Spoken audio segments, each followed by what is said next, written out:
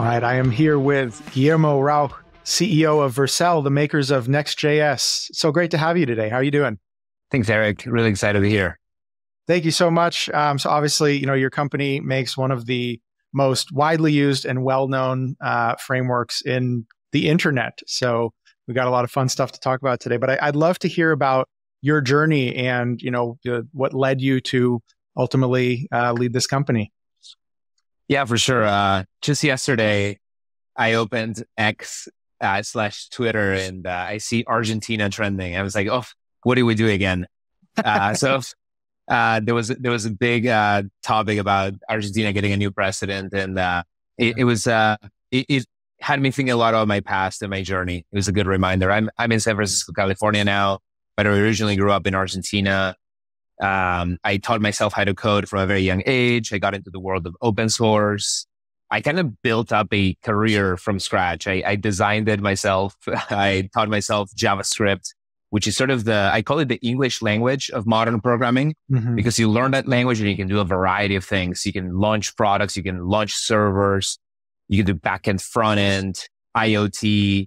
You can program the edge of the network. It's the gift that keeps on giving. So I became sort of an expert in that domain. That led to getting job offers internationally, even when I was like 17, 18 years old. I found my way to the Bay Area where I discovered two things. One, that my true passion was to start companies. And two, later on, and which has become now my true calling in Vercel, is that you can build companies that sell infrastructure and developer tools. I've always liked increasing the productivity even when I was developing by myself, I would build tools to make myself more productive. So it's been a blessing that I was able to transform that idea of building developer infrastructure into like what's now become a very fast growing business in Vercel. Wow. Yeah. Yeah. I love it. I love what you're talking about around sort of JavaScript being that universal language. I was actually talking with a CTO last week and recalling, I'm a little bit long in the tooth now, but recalling that, I've learned over a dozen programming languages in my career. I mean, starting with BASIC and Pascal and C++ and Java and Perl and Python and PHP and so, and it was because I needed a different language for all different kinds of problems. And then, later on, kind of JavaScript sort of ate the world, and now you can essentially do everything. Now, not to say that it's the best at everything, but obviously with Swiss Army knife, it really gets the job done. I compare it to English. Like it's a weird language in a bunch of ways, right? Like it has all these quirks. In fact, for non-native speakers like myself, like we struggle where like we intuit how you would pronounce a certain word. Oh no, there's an exception in that one. That one is actually like rendezvous, whatever, like there's all this DNA from multiple languages, Germanic and French words. And so JavaScript is a lot like that. It has all these weird quirks with like types but it proliferated and proliferated and proliferated. The creator calls it almost like an evolution rather than intelligent design. Like it's just been, it had a very fast sort of genesis in like a 2-week sprint at Netscape where they conceived it and they just evolved and evolved and evolved. And it's because it's been in the right place at the right time. I think that like, it's like the success in business. Sometimes you have to be at the right place at the right time, riding the right wave. And JavaScript rode the wave of being deeply embedded in the web browser. And that's kind of how I approached it. I was looking at all these incredible apps that were launching inside the web browser and transforming the world. I noticed when I was a kid, how Google was adding all these like really cool features, like an autocompleter in real time when you would search. And then they launched Gmail. Gmail should have been a desktop app in theory, but they were able to put inside the web browser. And what all these innovations had in common was that they leveraged JavaScript to create this really rich, interactive and real-time experiences. So they started sort of reverse engineering how everything worked, because that's the other beauty of being inside the web browser is that you can peel back the covers and understand how things work. You can like right click, inspect, and now you know how everything works. And I started like noticing how, okay, like Facebook works this way, Google works this way, Gmail works this way. And I kind of became obsessed with this idea of, I understand how these people are doing it. Like, what if I could give the gift of all these platforms that they've built, all these technologies they've built to everybody else? And that's what's kind of made Vercel, I think, so interesting, because there's maybe a handful of companies that have figured out how to scale on the internet. And those are Amazon. They're like Fang or whatever. Like now it's called Manga, I guess. Meta and Amazon and Netflix. But outside of that, the rest got the scraps, really. And this is why you have the cloud as sort of this monumental advancement in computing, because Amazon, who figured out how to run Amazon.com so well, said, okay, people, we're going to share some of our infrastructure with you. But what they didn't share is all the know-how, all the insights, all the tools, all the frameworks of how to it's almost like they're just giving you the bare metal. You know what I mean? That's how you can think of AWS. Yeah. And when you think about Vercel, we kind of build everything on top so that you can actually take advantage of this incredible step forward of democratizing access to all the incredible infrastructure. So for me, the story has been JavaScript became sort of the lingua franca of how you program nearly everything. And to your point, it's not perfect. And now you can kind of build a cloud that's designed for those people that are looking for productivity. They're looking to ship innovative products, and they don't want to think about all the lower layers. They don't want to think about assembly and C++ and Rust, all the things that sort of we use under the hood. Yeah. No, it's great. So I'm actually a back-end engineer, and I got to say probably, at least half of my job used to be supporting the front-end engineers, right? They need an environment stood up. They need to stub out an API. They need some dummy data. Like we would definitely have to do so usually what we would do is we'd kind of have a sprint that's like, let's dial in the information architecture. Let's kind of figure out the workflow of what we're trying to build.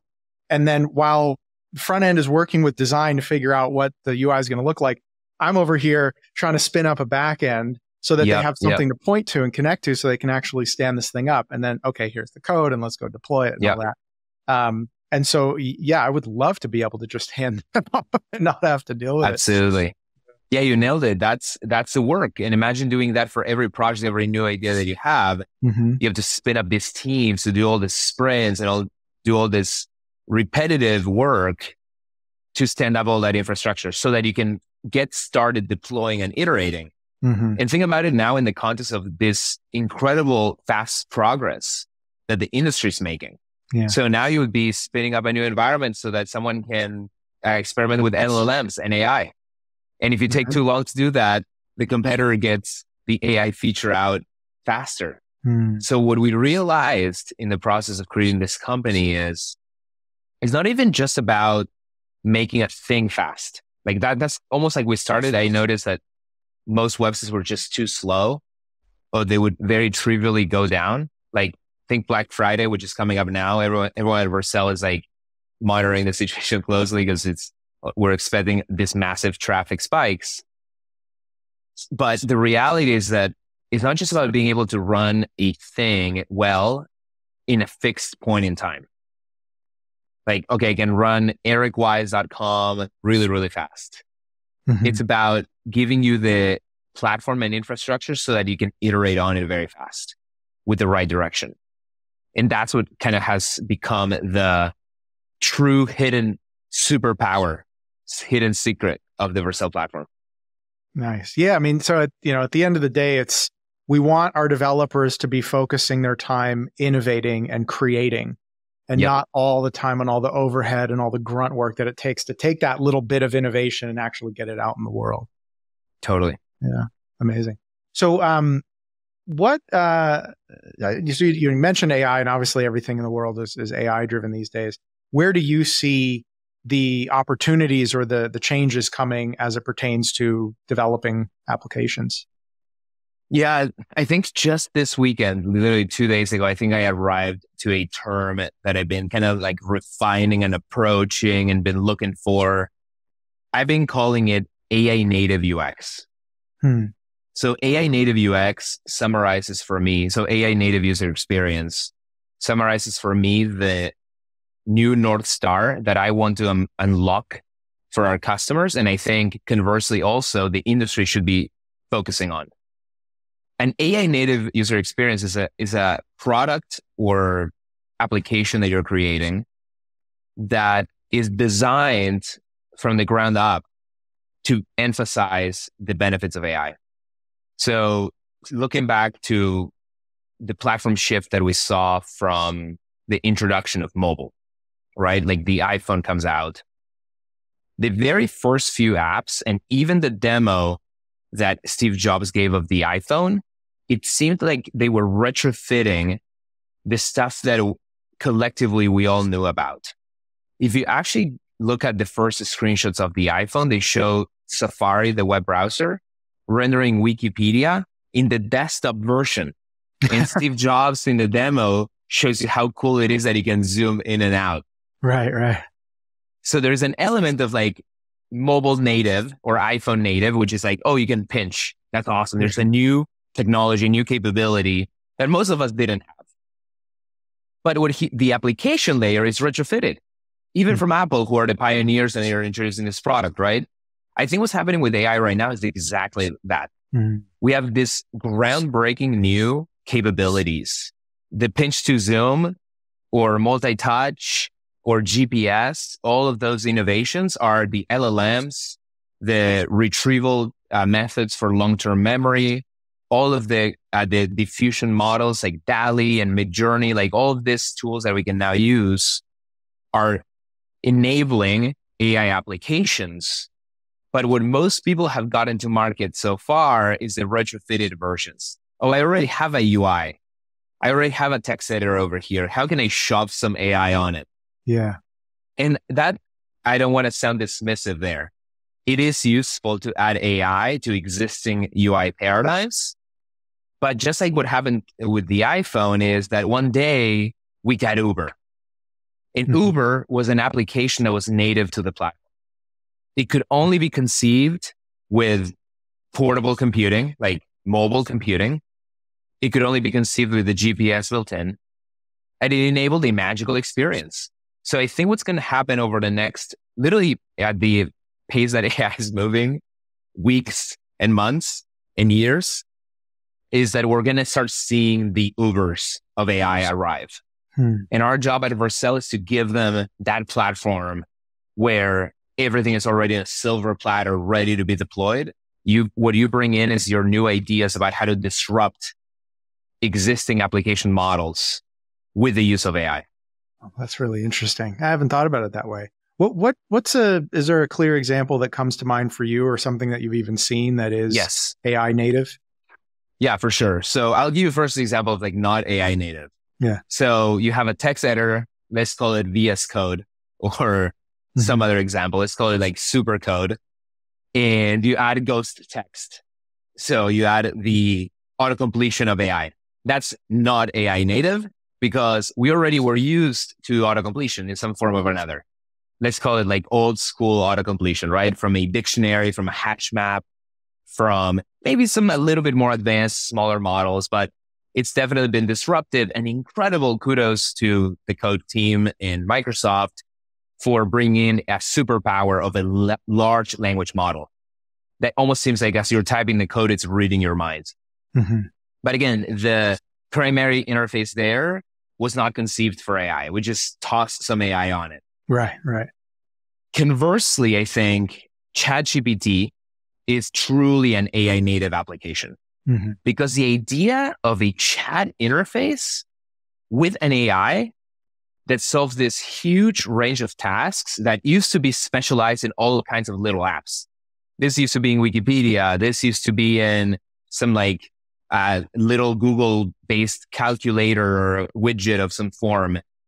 But it's still, the critique that I would make there is that it's still the raw model being exposed into the internet. It's almost like you only took the AI capability and you tossed it into a web browser. It's successful due to its incredible minimalism, but it's still almost like a starting point. Yeah. Well, it's like Google, right? Just the little search bar and that's it. Yep. Which is awesome. And I think there will be a place for that. But I also think if you look at maybe a more recent example that I just saw in the last couple of days is there is a new kind of way of rendering 3D graphics that is built on basically you don't know how to model, but you give it an approximation. You give it kind of like a rough shape. And then on the right-hand side of the screen, it gives you this incredible 3D rendering. Yeah. Yeah. So this is so disruptive because the classic 3D rendering application was full of buttons and UIs and like complexity, and the learning curve was months and months of like getting up to speed with what all these little buttons do and the kinds of like layering systems and categorizations and so on. So that is truly disruptive because the incumbent looks at it and they don't even think it's competitive. They're like, well, that's just some other thing. You know what I mean? Those are the real threats that are coming, I think, to large established businesses that initially they're going to look at it as like, well, that's a toy and that's a toy and that's a toy because it doesn't do like even 1% of the things we do. We have all these features, all this functionality we've been accumulating for decades. Yeah. But that's exactly why these applications are going to be so disruptive because of how little they do in comparison. So I get it now. I see what you're saying. So I see this all over the place now where the incumbents, they've got all of their buttons and then they add another button with the little magic, AI button. It's the little magic fairy dust button that's like AI, you know, that's just yet another feature on top of that stack. But you're saying something that's completely built from the ground up. Yeah. Get it. Yeah. So another area where, so I do a lot of work. I do a lot of work with product design and user experience as well. And where we've looked at good opportunities to integrate AI is if we map out our user experience, map out our workflow, any point where there is a decision that has many different branching pathways, that has all this different logic that has to go into it, that's a good place to at least introduce something like a chatbot, versus say, hey, we've got all of these screens, and then you've got to make some decision or go through some workflow, and then you can go any number of paths down. Well, where there's fuzziness in that, you can have a chatbot come in and have a dialogue. Okay, based off of this conversation, I think you should go that way. Yeah. And then put you back on a I think there's going to be a hybrid opportunity for AI where like you're not redesigning the product you already have or the workflow you already have, but you're also not sort of spinning off a completely different way of solving that problem because you want to make it feel natural to the user. So I do think we're going to see a lot of this sidekick approach where you basically give the opportunity to the user to navigate that complexity, that branching through a chat type interface. I think it's probably the next evolution of what became the command palette. Command K brings in all these options. But imagine if you could create a truly AI native version of that. And there's already examples of folks doing this for documentation, where you go to a documentation website and now you can ask with AI. But I think it's also a very good tool for navigating the UI itself. Because think about why documentation exists in the first place, right? Or even like the documentation of a lot of GUI applications. It involves, you go to the docs and they show you little screenshots of the UI. So how do I change my password? Oh, first click here. And they show you a screenshot of the options button. And then go here. And then go here. What I think is really interesting, and certainly a pattern that we're enabling our customers to do at Vercel, we open source an example called chat.vercel.ai, is you can take that open source front end of a chat type assistant, but now you can bring it into your own application. And it's not just about asking questions of your product. It's also about, you say, well, help me change my password. And then you help them change their password. You're not even teaching them. You're not pointing them to documentation. They just do the thing. So I think that'll send us down this path of first AIs are answering questions, but then they're going to facilitate agent type behavior where you're still in the loop. So they might give you, okay, click here and we bring this UI for you to change your password. I think in the future, they'll go off and perform the action altogether for you. They'll say, well, confirm that you want to change your password. I already changed it. And now press here, save it to your keychain. So basically an evolution in how much we're automating and how less we're expecting of the user to become an expert in that user interface. Because when users become experts, they know exactly how to navigate everything. Oh, I go to my project over here and they drill down over here and they'll drill down over here. And like I end up like 7 levels nested into a breadcrumb to find another button to press. But I think it's just going to be a lot more agile to have the AI do that all together. Interesting. Okay. So so the current paradigm in UI development is this sort of static workflow, this static information architecture. And what you're saying now is that the AI will enable you to be more flexible or even take the UI out of it entirely and have the AI basically just run the backend code directly. Is that right? Correct. Yes. Oh, that's and I think really cool. In the short term, people will introduce a hybrid version of this. Because it's not like, Salesforce is going to say, you know what, we're going to delete all of our UI. People hate it anyway. It's kind of clunky. We're tired of changing the colors every month, every year. It's modernized. They were just tired of changing the font. They're going to say like, okay, there's an alternative way to navigate all this complexity, to get information and to perform actions. Until I think the AI pathway, as it becomes more intelligent, more reliable, does more and more and more and more. But again, going back to AI native user experiences, like it does raise the question of like, if you're starting a new application today, do you actually build Salesforce? Probably not. You're going to build a more AI-driven version of it.